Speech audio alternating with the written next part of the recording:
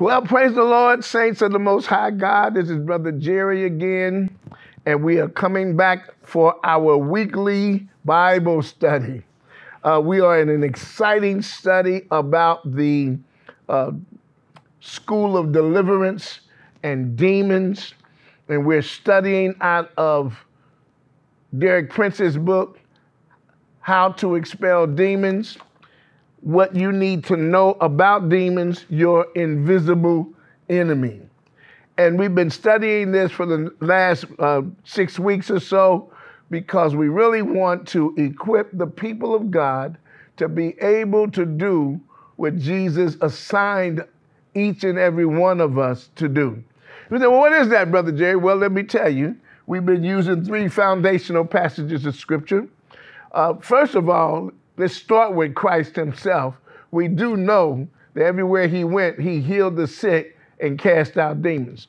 Then we read in Mark 3:14, where he sent the 12 out.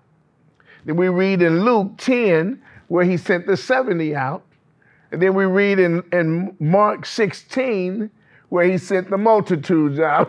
The multitudes out. So Christ cast out demons. He told the 12, cast out demons. He told the 70, cast out demons. And he told all of us, cast out demons. So there's no way that we could read the New Testament account of the preaching of the gospel of the kingdom and also the gospel of Christ. There's no way that we can read the New Testament and walk away thinking that demons aren't real, that demons aren't still here, and that demons aren't still tormenting people as well as seducing the people of God. Amen? There's no way we could look at the New Testament scriptures and conclude that there are no demons. Amen. And then we learned quickly over the past 6 weeks or so that not only are demons here that are born again, spirit-filled, Holy Ghost baptized believer can be demonized, have demons that torment them in their life, torment them in their walk, and no matter what they seem to do, they can't seem to get lasting freedom. And so we've been studying this book to walk through what those various things look like. I'm so glad that the Lord began to deal with me on this whole deliverance ministry some 3 decades ago now, because this is just real. This is just real. So I hope you've been enjoying our study. I'm going to open up with prayer. Then we're going to dive right into our lesson. We're on page 69. We're starting with other lessons I've learned. Other lessons I've learned. So let me pray. Father, in the name of the Lord Jesus, by the power of your Spirit, we come before you, O Lord God. And we ask that you would give everyone that's listening, everyone that's watching, a spirit of wisdom and revelation in the knowledge of him. God, that you would cause us to have wisdom. Turn on the light in our understanding, oh God, so that we can see what we haven't seen in your word and hear what we haven't heard from your Spirit. Let us not be ignorant about these things. Several times, Father, in the name of the Lord Jesus, several times, Paul would say, I would not have you to be ignorant, brethren. And Father, we don't want any of your people to be ignorant about the things that are available to us and the enemies that we fight. So we're asking that you would step in, intervene, teach us by your Spirit. He is the teacher. Teach us by your Spirit. You promised us that he would teach us all things and even show us things to come. So teach us by your Spirit what we need to know about the supernatural realm and what we need to know about demons who live in that realm. In Jesus' name, who is Lord and King, we pray. Amen. So let's quickly turn to page number 69. We want to look at other lessons that I've learned. Other lessons that I've learned.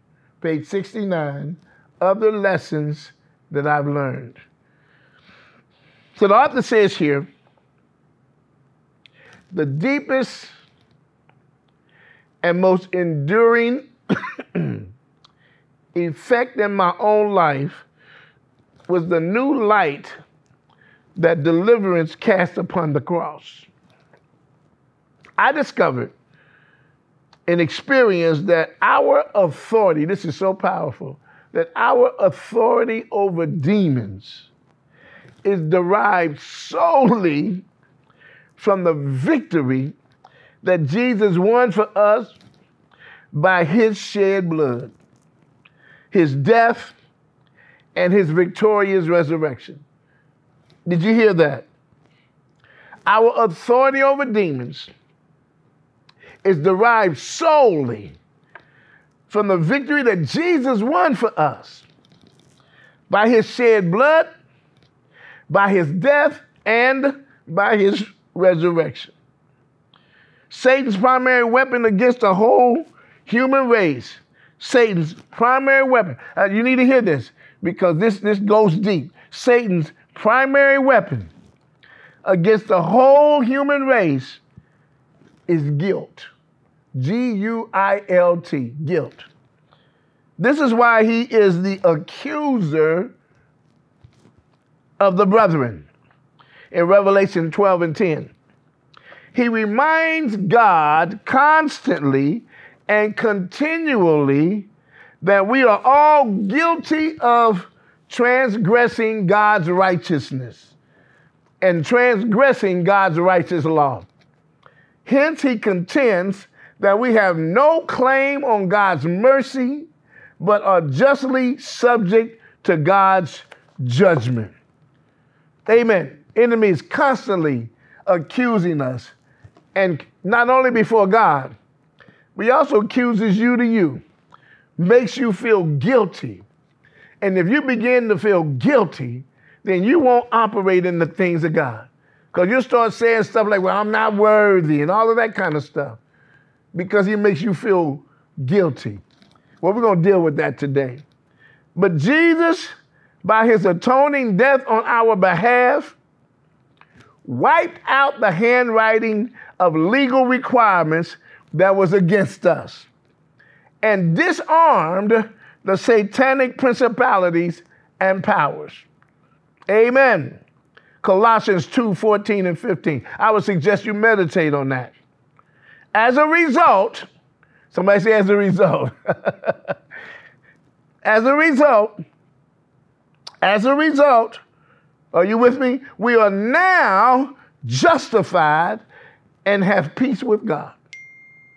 We're now justified and have peace with God. Praise the Lord.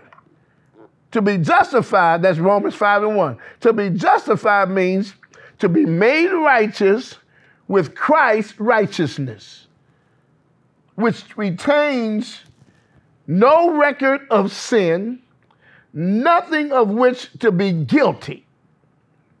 See, one thing that the enemy has used in keeping the believer in bondage, first of all, is causing him to feel guilty, like he's not good enough to be God's child, that because of the sins that he may commit at times, that he's no longer the righteous one of God. And so the enemy begins to make him feel guilty to himself, and he condemns us before God. But listen, we've been justified. Each of us, author says, has been on trial in the court of heaven, and the verdict has been handed down. Not guilty. Not guilty. Not guilty. And on this basis, and this basis only, we have the right to exercise the authority Jesus has given us over demons. See, we got to settle that right now in the name of the Lord Jesus. We got to settle that. Got to settle the fact that you are not guilty before God. Because if you are still guilty before God, then Jesus did not justify you. If you're not sinless before God, not guilty, then the blood of Jesus wasn't good enough. I dare say it was more than good enough. Amen. And because of what Christ has done, we read in Colossians, it wiped out the handwriting of legal requirements that was against us, disarmed the satanic principalities and powers, and now Romans 5:1, we are now justified and have peace with God. Let that settle. Because many times in various denominations, we're taught how to be guilty instead of how to be free. We're taught in a way that makes us walk away always blaming ourselves, guilty if we mess up. You know, you do one wrong thing and now you're guilty, and, you know, just law. Just a letter of the law. And that is not the will of God. Not if Jesus Christ is good enough. Not if his blood was good enough. And his blood was good enough. So through many personal encounters with demons, I have learned that they are not impressed by religious terminology. They scorn denominational labels or ecclesiastical status. But when we use the name of Jesus and boldly affirm the words of Scripture that declare his victory won on the cross and the unchallenging righteousness we have received from him by faith, amen, then their arrogance and viciousness begin to melt away. They begin to act like the contemptible creatures they truly are, and we witness a fulfillment of Revelations 12:1, where it says the believer overcame him, Satan, by the blood of the Lamb and by the word of their testimony. Did you hear that? I really want to stop and preach on that, but we got to keep moving. We need to understand that we've been justified. We need to understand that Jesus has already beat the devil, that Jesus has already disarmed him and made an open show of him publicly, that Jesus is triumphant over the enemy, and that we're to walk out that authority that he's given us. Jesus is not trying to get victory. He already got it. All power in heaven and earth is in his hands. And he tells us to go now and operate in the authority I have. You go and function and occupy till I come. Somebody say amen. On several occasions, I've seen a demon manifest fear in the trembling of the body of its victim. This is why James said the demons believe and tremble. In James 2:19. At other times, a demon forces a victim to cover his ears with his hands to avoid hearing the bold proclamation of Jesus' victory on the cross, which is the only and all-sufficient basis of deliverance, but is torment to demons. See, I want you to get the picture. When you begin to talk about, when you're dealing with demons, you know, I command you to come out in the name of the Lord Jesus, who gained victory over you on the cross. His shed blood, the blood has set us free. And that blood has been accepted by God the Father. And because of the blood of Jesus, we have remission of all of our sins, and you cannot, because of the blood, hold me guilty. I am justified, and so is this person I'm dealing with. They're justified because they're a believer, and you cannot keep them in bondage against their will. I'm telling you, begin to deal with these demons.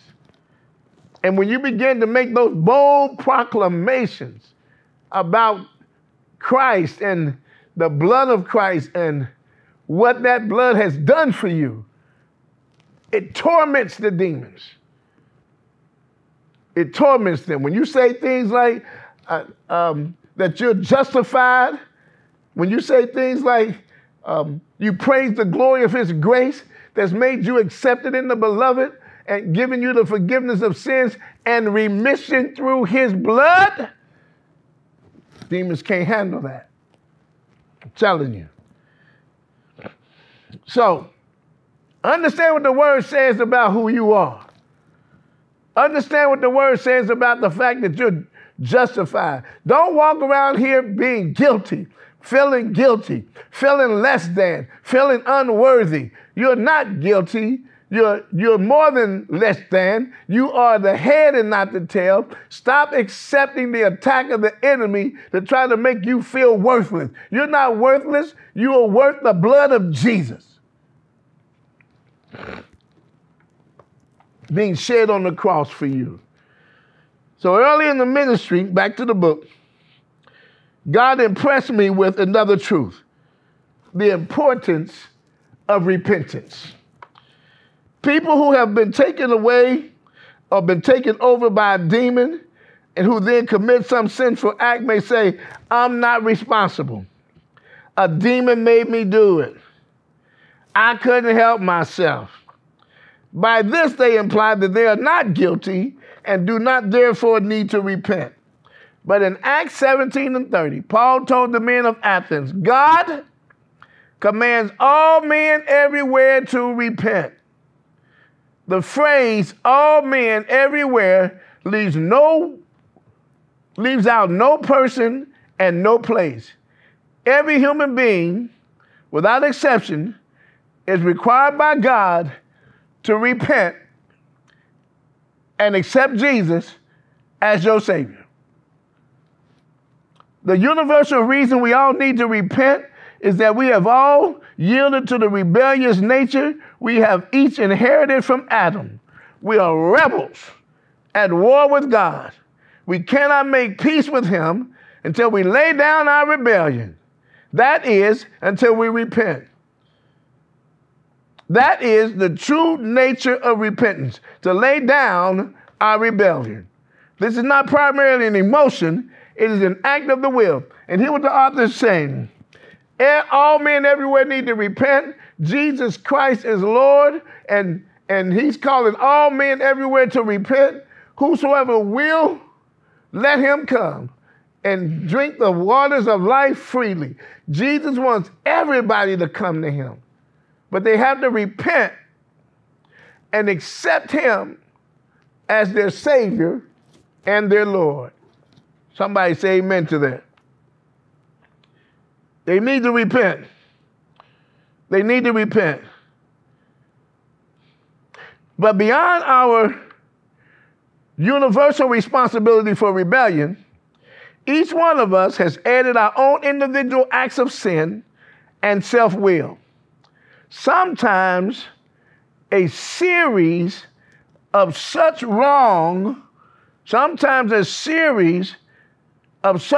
choices and acts actually bring people to a point that they are no longer able to resist demonic pressure to commit certain sinful acts. What is the author saying? Some of us have gotten so bogged down in making bad choices that we just open ourselves up for demons. They are literally compelled. Nevertheless, they are still responsible for all the wrong things that brought them to that state of powerlessness in the face of evil. Therefore, they still need to repent. We're still talking about non-believers. They still need to repent. They still need to repent. I don't care if they think they've been kind of good, that they've done good things. They need to repent. All men everywhere need to repent and accept Jesus Christ as your Savior and as your Lord. There I discovered two main barriers to deliverance: failure to repent and failure to forgive others and lay down resentment. Oh my goodness. Once people meet these two requirements, I discovered that I had the authority delegated by Jesus to drive the demons out of them. But I had to determine the boundaries of my authority. Can we get into the meat of it now? Amen. I had heard, for example, about people who, after they drove demons out, cast them into the pit. Was this scriptural? I could find no incident in the New Testament where Jesus cast demons into the pit. Into the pit. If he didn't do it, if you don't see any scriptural reference for it, then you need to stop saying that. I bind you, demon. I tell you to come out and go into the pit from which you came. No, that's not biblical. In dealing with the man from Gadara, let's look how Jesus handled it. In dealing with the man from Gadara, see Matthew 8:28-32, Jesus did accede to the demon's plea and allow them to go into the herd of pigs, but he did not go beyond that. Previously, the demon had asked Jesus, have you come to torment us before the time? Apparently, the demons already knew that there was a set time in God's eternal program for them to undergo their final punishment. But until that time, they would be permitted to continue their present activities. According to Jesus, stayed within the boundaries set by the Father. Accordingly, Jesus stayed within the boundaries set by the Father. See, I'm always amazed when people do things that you can't find scriptural reference for and say it's God. If you can't go back to the Word of God and find an example or something, I would be leery to hold on to that, especially if it's something you think is doctrinal. Amen. Jesus always did the will of the Father, so we can use him as our example. Amen. Because if they could have been cast into the pit, I think Jesus would have did it. But he let them go into the pigs because they asked. And every time you find him casting out demons, you never hear him say where to go. You come out and go. No. You never sent them to hell, never sent them to the pit. So they're still here. I want to serve notice on you. You know every demon that was here is still here.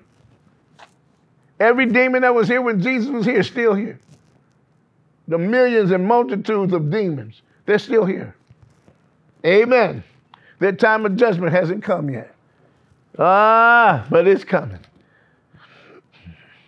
All right, page 72. International ministry. As I declared the truths of God was teaching me about deliverance, tape recordings of my teachings began to circulate in the United States and in other nations. In 1967, I received an invitation to New Zealand, where I conducted my first public deliverance service outside the U.S.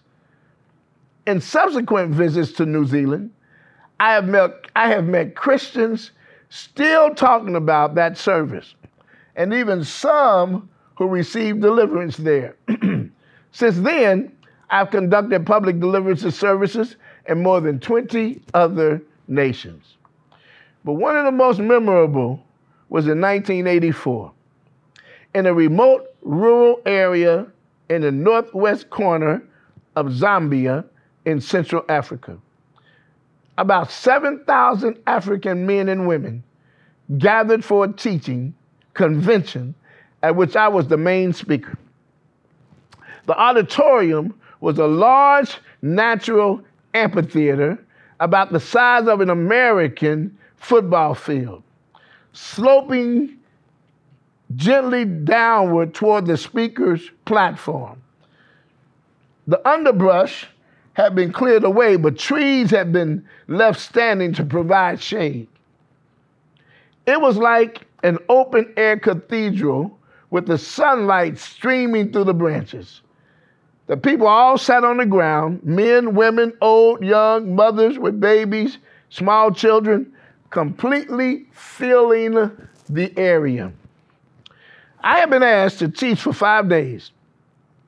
So I saw this as a wonderful opportunity to take the people stage by stage through the redemptive plan of God, out of the slavery of sin and Satan into the glorious liberty of the children of God, which you read in Romans 12, 8 and 21. My first message was on the all-sufficient sacrifice that meets the needs of all ages and races, the cross. When I called for those who needed to repent, many responded and received salvation. Then I taught them how to pass from curse to blessing. I explained that on the cross, Jesus became a curse for us so that we might inherit the blessings of Abraham, whom God blessed in all things. Galatians 3:13 through 14. Then I led these Africans, who are very conscious of the reality of curses and fear them greatly, in a prayer of release in which nearly all participated. Again, I will say more about this in chapter 21. At the end of the message, a well-dressed man came up to me, threw himself on the ground, and rolled in the dust at my feet. Thank you, thank you, thank you, he said. All my life, I've never known a day without pain. Today, for the first time, I am free from all pain. On the third day, I taught them how to recognize the activity of demons and to be delivered from them. At the end, I led them in a collective prayer of deliverance. Amen, somebody. When we prayed the collective prayer for deliverance, these animal spirits began to manifest themselves. I skipped a part. Let me go back a paragraph. The scene that followed was, to say the least, dramatic. The Africans in that area keep hunters of animals. The Africans in that area, keen hunters of animals, have been taught by witch doctors that in order to be successful, they must open themselves up to the spirit of that particular animal, such as a lion or an elephant or a boar, that they intended to hunt. Unfortunately, often their wives were also taken over by similar spirits. When we prayed the collective prayer for deliverance, these animal spirits began to manifest themselves. There was a cacophony of jungle sounds. Near the front, a man with a lion spirit attempted to charge me, but another man tripped him and he fell to the ground without reaching me. Several other people, both men and women, dug in the ground with their nose like a boar. A number of women slithered on their bellies on the ground like snakes. One man rolled like a log all the way up the incline to the entrance. I was reminded of the word pandemonium, describing a situation in which many demons are let loose simultaneously. It was remarkable that there was no violence. The name of Jesus was continued on the lips of the workers who were assisting. And after about an hour, the uproar subsided. The supernatural peace that followed led me to believe that most of the people had been set free. Can you imagine that? You're doing deliverance and somebody starts growling or starts acting like a lion or a tiger or roaring at you like a bear or slithering on the ground like a snake. Wow. That's what demons will do when they're in your body and you're going through deliverance. On the fourth day of the conference, my theme was the baptism in the Holy Spirit and how to receive it. After I led the people in prayer, several thousand began to speak in tongues simultaneously. It was awe-inspiring. Then on the final day, I taught the people how to exercise the vocal gifts of the Holy Spirit and led them into the personal exercise of these gifts. Now, the result was a confirmation of the words of Paul in 1 Corinthians 14:31.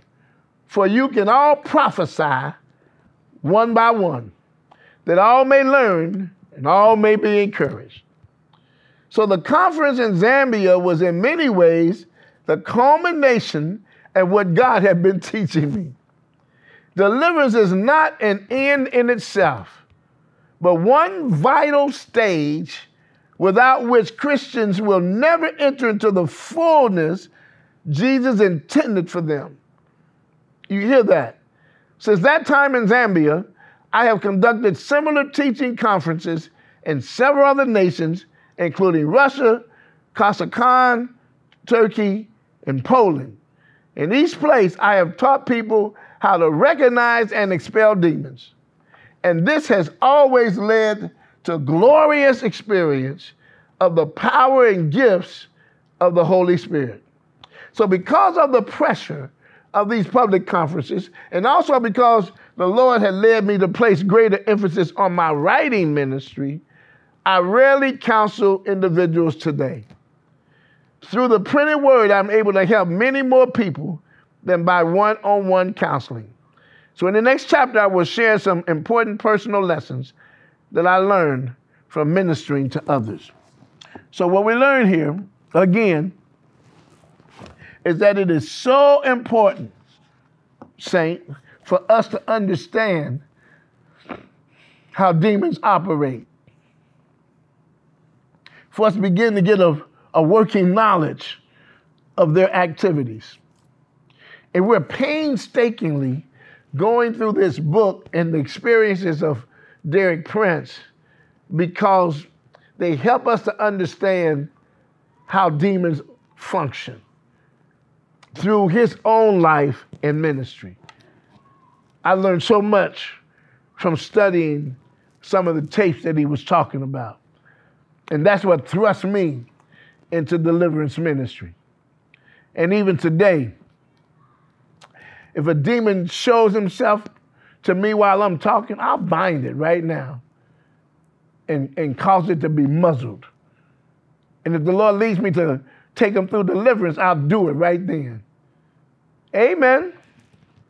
Because we have got to make sure we work diligently to set people free. Well, let's go on. At least I'll get into chapter 10. Y'all still with me?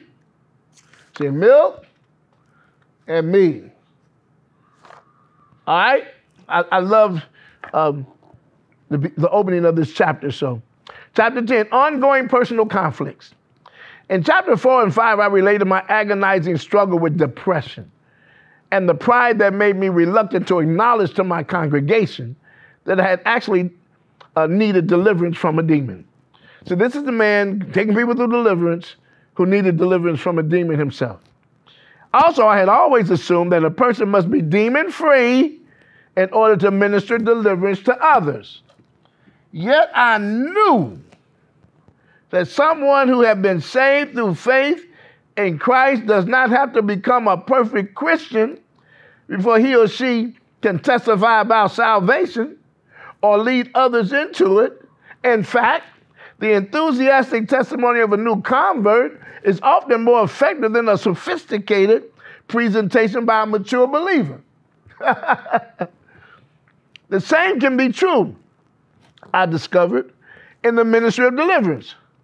People who have themselves experienced deliverance from demons are often the most successful in ministering deliverance to others because they know from personal experience the power of the name of Jesus and the Word of God. Glory to your name, Jesus. Amen. Amen. They can also empathize with them in their struggles. Theological knowledge, on the other hand, can be more of a hindrance than a help. Deliverance is a ministry in which a person must be willing to get his hands dirty. Dealing directly with representatives of Satan's evil kingdom. If you want to get your hands dirty, Brother Jay, I won't get my hands dirty, then you'll never be effective in deliverance ministry. And there'll be people that'll be bound, that you're around, that you could help, but they won't get any help because you don't want to get your hands dirty. Let that not be your testimony. Page 76. The basic requirement for ministering deliverance is stated by Jesus in Mark 16 and 17. And these signs will follow those who believe. In my name, they will cast out demons. Jesus required only one thing: simple faith in his name and his word. That's it. This is true whether one is casting out demons out of others or expelling them from himself or from oneself. What do you have to know? That Jesus required only one thing: simple faith in his name and his word. Because what he said was, and these signs shall follow those who believe, in my name they shall cast out demons. You got to have faith in the name. It ain't about you and your power. It's about him and his power. It's about his authority flowing through me. He's given me authority over all the power of the enemy. Who? He gave me authority over all the power of the enemy. He did that. I can do all things through Christ who strengthens me. He is my strength. So I have to have faith in his name and in his word. Glory to God. Diagnosing the problem of others and helping them to be set free assisted me, paradoxically, in discerning and dealing with the problems of my own. In other words, you say that because I helped other people, I began to see my own issues better. I soon learned two important principles. First, many, perhaps most, problems with demons begin in childhood. Help us, God. Did you hear that? Most problems with demons begin in childhood. Most problems with demons begin in childhood. And when I read that back in the day, I began to think about my childhood. And there were things that happened in my childhood that opened up the door for demons to begin to influence me. Lord Jesus, it took me decades to get free because I didn't know. Wow. Second, if a person has persistent or intractable problems with demons, there's almost always some root in the occult. In that case, full deliverance will probably not come until this root has been exposed and dealt with. I literally went through that. I couldn't understand some of the things that were going on in my life. And so what I did was I made it a point to ask my mom some very pointed questions about the occult. She said, no, I've never dealt with the occult. I said, well, Mama, have you ever went to a palm reader? Yeah. Have you ever went to someone that tried to tell you the future or tell you how to handle a problem in your present? Whether it's by potions or whatever. Wrapping something up in a handkerchief or getting somebody's hair, whatever the case may be. And she said, well, yeah, not me, but I do know people in my family.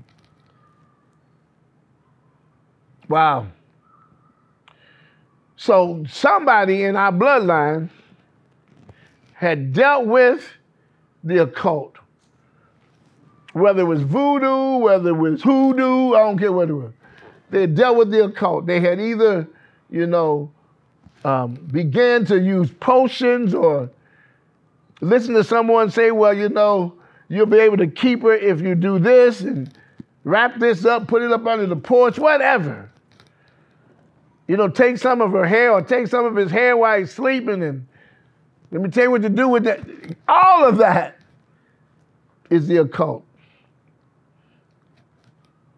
Wow. And two things he said here. Two principles. Most problems begin in childhood. Most problems with demons begin in childhood. And if you got something that you just cannot get out of, you can't, something that just follows you, follows your kids, follows your mama, follows your grandmama, whatever, follows your daddy, follows your granddaddy, it probably was some demon that entered, and the root was in the occult. The author says, both of these principles applied in my own case. Both of these applied in my own case. I was born to British parents, nominal Christians, in India, where I spent the first 5 years of my life. In accordance with the established custom among the British upper class, my mother soon handed me over to a nanny. And in my case, a Hindu ayah, or ayah, who undoubtedly became the strongest spiritual influence in my early life. I do not remember just what she did, but later, as a young boy, I often had the impression that some evil power was dogging my footsteps. This dark influence followed me through all my early years. In my teens, I formed glamorous images of India as a source of esoteric wisdom on a higher level than the materialistic culture of the West. In my student years at Cambridge, I studied yoga and even conceived an ambition to become a yogi. Had global travel been as easy then as it is now, I would doubtless have beaten a path to the door of some Indian guru. My field of study at Cambridge was Greek philosophy, and particularly the philosophy of Plato. My two heroes at this time were Socrates and Plato. Then in World War II, I had a supernatural encounter with Jesus Christ, as I mentioned in chapter 4, and this completely changed the course of my life. From then on, I became an ardent student of the Bible, but much of my thinking was still influenced by Plato, and I kept some of his writings as works of reference. As I gained further insight into the way people became exposed to demons, I saw that my admiration for Socrates and Plato kept open a door in my personality that made me vulnerable to demonic influence. Socrates himself acknowledged the influence of a demon in his life. As he was dying of hemlock that he had been sentenced to drink, his last words to one of his associates were, "We owe a cock to Asclepius. He was ordering that a cock be sacrificed on his behalf to Asclepius, the heathen god of healing. Even though Socrates enjoys great prestige in the intellectual world, his behavior fell into the same category as that of a man sacrificing a cock in a voodoo ceremony. Idolatry is still idolatry, even when described in eloquent classical Greek. I realized also that a similar occult influence pervaded the writings of Plato, my other hero. In his last major dialogue, the Timaeus, he actually acknowledged we have no word from God. So he turned to the occult literature of Egypt for revelation concerning the mysteries of the universe. Again and again, as I sought to help those needing deliverance, I observed the close association between the occult involvement and serious problems of depression. It became clear to me that this had probably contributed to my own struggles against depression when I was a young pastor. So one day in 1970, I was meditating on Deuteronomy 7:26. Nor shall you bring an abomination into your house, lest you be doomed to destruction like it, but you shall utterly detest it and utterly abhor it, for it is an accursed thing. So I walked around my home and realized I had a number of abominations. So I made a decision that I believe had an important bearing on the future course of my life and ministry. I determined not to keep in my possession anything that in any way dishonored Jesus Christ or that opened the door to demonic influence. I rid myself of a succession of items I had inherited from my family, 4 antique, beautifully embroidered Chinese imperial dragons, and a whole assortment of Chinese antiques, all carrying the emblems of the dragon. I also disposed of items containing elegant Arabic calligraphy, some of which undoubtedly gave glory to Muhammad and the Muslim god Allah. I also cleared out my library, especially Plato's books, and everything that in any way glorified the occult. Then I threw away a series of poems I had written in the days when I was enamored of India. This dramatically changed the spiritual atmosphere around me. It was like passing out of twilight into the clear light of day. I have real concerns for the many Christians slow to recognize God's intense hatred of every form of the occult.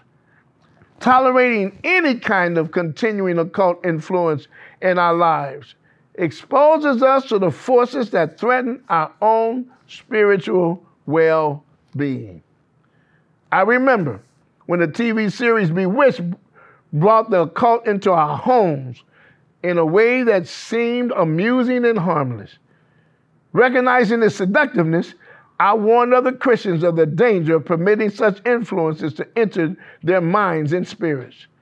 30 years later, occult programs are proliferating on the TV screen, and in many cases, having a subtle, destructive effect on families. This is no less true of the internet and, on a much wider scale, of movies, videos, toys, and other forms of entertainment for children. So we're going to stop there. We'll pick up with struggling with fear in our next study. But what we learn here, oh my goodness, about his life that helped us to understand about our own lives. There's certain things we shouldn't allow to influence us. There's certain things that we shouldn't have in our home. I know you may like all of the dragons and stuff on the on the porcelain that you bought.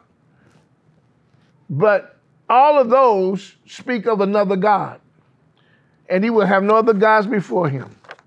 We need to clean out our house. I remember when my kids were younger, back in the day, they had those mood rings. And my kids had those mood rings. I made them take them off and throw them away. Because I'm not going to let some ring tell my kid what their mood is supposed to be. Or to let them know what their mood is. And there was, all this talk about Cancer and Sagittarius and, all of that stuff, horoscopes. Got rid of all of that. Because you don't need that kind of influence in the minds, going into the minds of your children or in your mind. Because what it does is it dulls your senses. It dulls your sensitivity down. Where when demons are actually operating, you don't always see it because you've been dulled, you've been dumbed down by the stuff that they show on television and in these movies. So we have got to stay keen and sharp so that we know how to deal with demons when they manifest and not accept everything as being that's the way that person is. No, we have to stay sharp. The believer, the body of Christ, the follower of Christ, we have to stay sharp. So that means there's some things we need to stop watching, some things we need to stop reading, definitely some things you need to stop buying, having them in your house, hanging on your wall. If you want your sensitivity level to increase, then stop desensitizing yourself with stuff that speaks of another God or another belief system. Somebody say milk and meat. I'm just saying, you become more sensitive when you focus on the things of God and get out of your face those things that are not of God. Amen? Well, I guess I'll stop there. I don't want to wear you out. This has been a good study. We'll pick up next week. Just remember that as we go through this training and we teach you about how demons function and operate, we will give you advice and give you direction on how to go through deliverance, how to go places and get deliverance, how to do self-deliverance on yourself. So we'll get there. But right now we need to understand the reality of demons and just some of the ways that they function. So stay with us, stay prayed up, and we'll see you next week.